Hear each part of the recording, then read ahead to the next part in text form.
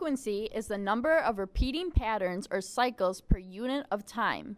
In the case of an ultrasound wave, the frequency is determined by the number of oscillations per second of the vibrating source, usually a piezoelectric element.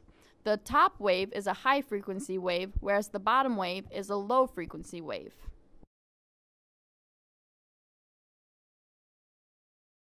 This is how you change the frequency setting on a GE Logic P6 machine in the DMS lab. As you can see, the frequency increases and decreases as I turn the knob. On the Philips HDI 5000 Sono CT, there is no numerical value frequency displayed. However, using the 2D color optimization, you can toggle between general, resolution, and penetration. For a higher frequency, one should choose resolution, and for a lower frequency, one should choose penetration. I feel like I'm talking about that. Transducers are resonant systems, meaning that they operate most efficiently at a specified frequency. The resonance frequency of a piezoelectric element is related to the thickness of the element. In particular, the resonance frequency is the frequency that produces sound having a wavelength in the piezoelectric material that is 2 times the thickness of the element. However, this is a modern curvilinear transducer that can operate at not just one frequency, but a wide range from 1 to 5 megahertz. This is possible because modern transducers have broad frequency bandwidths. The same factors that result in short duration pulses are involved in extending the transducer's operating frequency range. Broad frequency bandwidths are made possible by the effect of the damping layer of the transducer. When a pulse is dampened, a wide range of frequencies are contained in each single pulse transmitted by the transducer. This range of frequencies within the pulse is referred to as the frequency bandwidth. Heavy damping results in shorter pulses and broader frequency bandwidths. Pulses that are not dampened have very narrow frequency bandwidths. Another important element to consider is the impedance matching layer. The matching layer should be the thickness of 1/4 of a wavelength. In transducers that have a wide frequency bandwidth, multiple matching layers must be present to provide efficient sound transmission between the piezoelectric element and the soft tissue, since a single matching layer serves only one specific frequency. Thus, well-designed backing elements and matching layers allow the transducer to operate at different frequencies.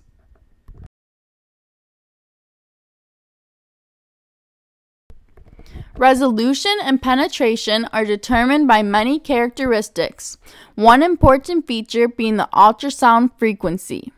A higher frequency results in better resolution but poorer penetration. This is due to the fact that higher frequencies experience more attenuation because energy is lost as the beam goes deeper and deeper. In return, a lower frequency results in better penetration but with poorer resolution. For example, deeper structures such as the liver, a decrease in frequency may be needed, but in return resolution is worsened with the lower frequency, as you can see by the following images.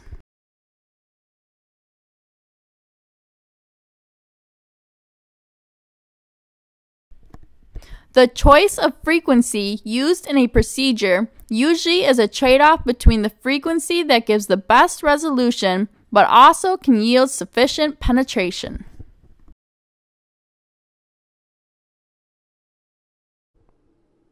These images show how harmonics can improve your image quality when imaging fluid-filled anatomy. Harmonic signals are created by the distortion of the wave as the beam propagates through the tissue. When a low-frequency pulse is transmitted, such as 2 megahertz, the pulse is distorted as it travels. This distortion is equivalent to adding harmonic frequency components to the traveling pulse. The second harmonic is identified rather than the fundamental. Therefore, if it was a 2 megahertz frequency pulse, the second harmonic would be 4 megahertz. Harmonic generation is weaker than the fundamental beam. Harmonics are used to clean up images when there is excessive fogginess and noise. They are also used to suppress side lobes so clutter is reduced, improve the contrast resolution since the noise levels are reduced, and to eliminate reverberations from the body wall. Without harmonic imaging, the reverberations produce clutter in the image as demonstrated. With harmonic imaging, the reverb is weaker and the harmonic beam increases as the depth increases. As you can see, the image shown using harmonics appears cleaner without the reverb. Harmonics can be useful with technically challenging patients to clean up your images. These images taken on the GE Logic in the DMS lab show the appearance of the gallbladder with and without harmonic imaging.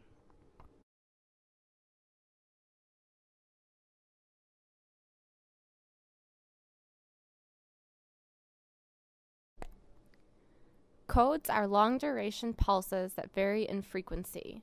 Usually, a long-duration pulse corresponds to a degradation of axial resolution. Coded excitation codes the amplitudes of the emitted pulse to improve sensitivity without degrading axial resolution.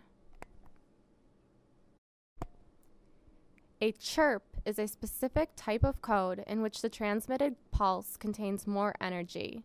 The uniquely coded long-duration pulse also provides improved penetration. Because of the variations in amplitude, it is less susceptible to attenuation. A pulse compression component is then needed to decode the received echo pulse.